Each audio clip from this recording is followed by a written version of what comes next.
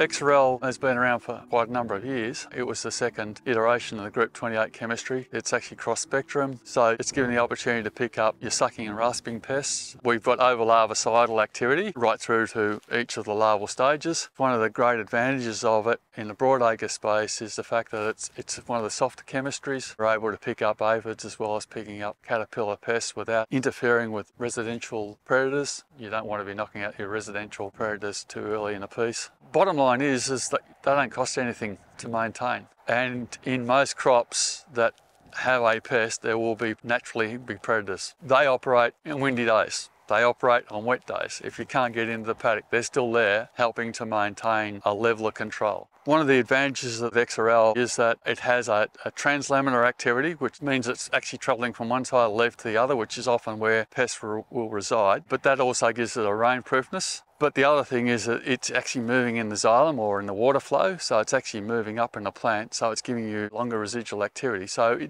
in that case, it's giving you really good robustness for a length of time. And we're actually recommending that you mix it with parachute. That is insecticidal activity in itself, but it also gives the ability to spread across the leaf better, which means that with the lower water rates, you're actually getting better coverage. Not only are you getting better spreading, you're actually getting better efficacy, you're actually maintaining the Exirel in aqueous state on the plant for longer, which allows more of it to move into the plant.